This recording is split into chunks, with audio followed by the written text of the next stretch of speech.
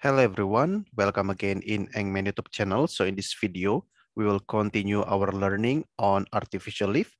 Especially, we will talk about electrical submersible pump.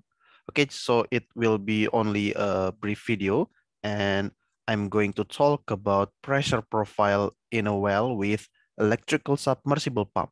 Okay, so as you can see, we have a pressure plot here. We have on the vertical axis, the depth, and we have two horizontal axes. The first one, the bottom one, is subsurface pressure or the downhole pressure. And at the top side, we have surface pressure. All right, depth, surface pressure, and subsurface or downhole pressure. All right, and as you can see, we have 5 points here. 1, 2, 3, 4, 5. 5 points, which are actually 5 important pressure points. And in this video, I'm going to talk about that. Okay, so let's reveal those points. The first one is actually reservoir pressure. Okay, so always we start from the bottom hole pressure or static bottom hole pressure, which is average reservoir pressure. All right, so this one is the average reservoir pressure. And the second important pressure point is the bottom hole flowing pressure or PWF, all right? Bottom hole flowing pressure.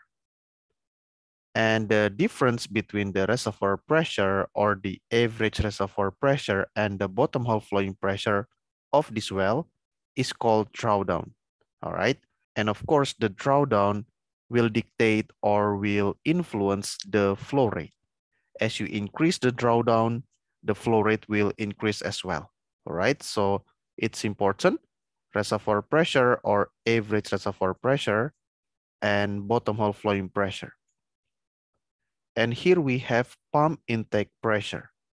So the bottom hole flowing pressure, we start from here. And the difference in elevation from these 2 points, all right? So the fluid flow will go up from the bottom hole, from the perforation site. It will go up and it will arrive at the pump level or pump intake level. And of course, from here to there will be pressure difference. There will be pressure drop. That's why you can see that the pump intake pressure is of course lower than the bottom hole flowing pressure. All right, so here we have bottom hole flowing pressure at the bottom depth or at the perforation site at the bottom hole, and the fluid flow will go up and it reaches the pump intake, and we call the pressure at pump intake the PIP or pump intake pressure, which is lower than the bottom hole flowing pressure. All right, that's easy. And as you can see here, we meet the ESP, the pump, the electrical submersible pump. And you understand what the pump does. It increases the pressure, right? So that's why we move from here, from pump intake pressure, we move to there, pump discharge pressure, which can be higher than the reservoir pressure. All right, so the pump will pressurize the fluid so that it will have higher, significantly higher pressure. So we increase the pressure from pump intake pressure to pump discharge pressure because of the works of this pump. All right. Okay, so far so good. And from pump discharge pressure, we will go up and finally we will be at the wellhead flowing pressure, which is of course lower than the pump discharge pressure because of pressure drop, because of the elevation difference, and so on and so forth. All right, so of course, the wellhead flowing pressure will be lower than the pump discharge pressure, which will allow the fluid flow to occur. All right, so of course, the fluid can only flow if the wellhead flowing pressure is lower than the pump discharge pressure. All right, so these are the 5 important pressure points when you analyze the pressure profile of electrical submersible pump. And lastly, we can see we have gradient here, pressure gradient at this location,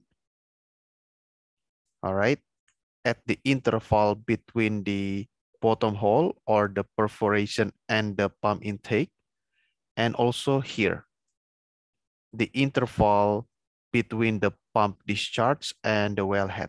Okay, so here we have tubing, all right? Here we have casing.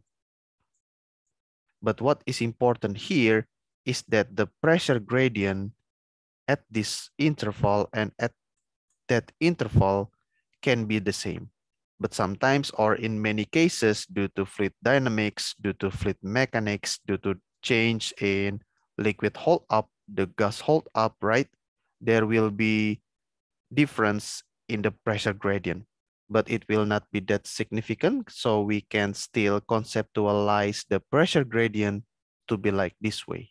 All right. So in this case, I show you the case where I have the same pressure gradient at this interval with that interval. All right. But of course, the pressure gradient can be higher or can also be lower due to many factors like fluid dynamics. All right, so that's all.